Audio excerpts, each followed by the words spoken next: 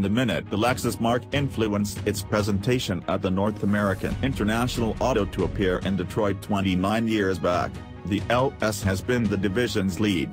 Be that as it may, the extravagance fragment, much the same as whatever remains of the vehicle advertised, progressively is getting some distance from cars and toward hybrids.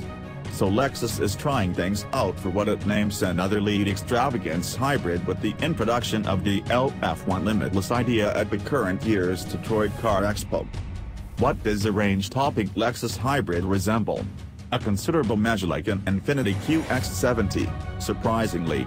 The extents positively reflect those of the hybrid initially known as the FX, most likely in light of the fact that, similar to the Infiniti, the Lexus utilizes a back-drive design that takes into account a long hood, a liberal dash-to-pivot proportion, and short front shade.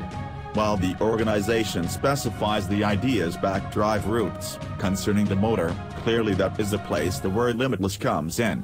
Lexus shrugs and says it could have energy unit, half-breed, module cross-breed, fuel, or even all-electric power. Size-wise, the LF-1 is significantly bigger than the now-ceased moderate-size Infiniti, 3.5 inches longer in wheelbase, 6.1 inches longer in general, more than 2 inches more extensive, and about 2 inches lower. The idea's flanks are smooth, with surfacing that is less occupied than we've seen on generation Lexus models of late. In advance, in any case, the axle grille is taken to a much more prominent extraordinary.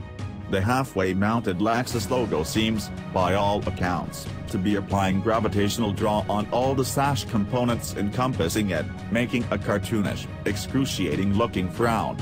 One can dare to dream it will be conditioned down for a generation. The other outside peculiarity is the back spoiler, which has a vast hole in the middle of the liftgate glass seems to wrap up onto the rooftop. All the more ordinarily, for an idea in any event, the LF-1 likewise includes flush entryway handles, which uncover a Lexus logo when they fly out, and rides on 22-inch wheels. The LF-1 is only a hair longer than the new 3-push Lexus RX 350L, yet it has just 4 seats inside. Every one of the 4 seats are a similar high upheld, white cowhide upholstered cans.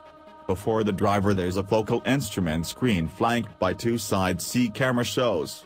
Physical catches and handles are generally expelled, normally, with the vehicle rather reacting to motion controls and a touchy haptic board on the inside support.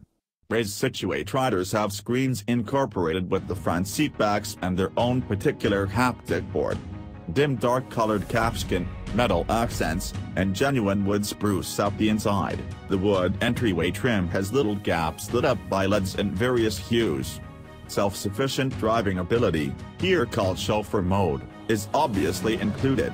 Human pilots can control vehicle speed with paddles close by the guiding wheel, and moving is through catches on the wheel center point. For the time being, Lexus isn't stating whether a creation form of the LF-1 would supplant the LS, be sold nearby it, or sit above it in the lineup. Should the LF-1 achieve showrooms, we'd say the landing of a hybrid lead would stamp the 3rd greatest occasion in the brand's history, after the introductions of the RX, the long-term top merchant, and the first LS400, every one of the 3 of which were first observed at the Detroit Automobile Fair.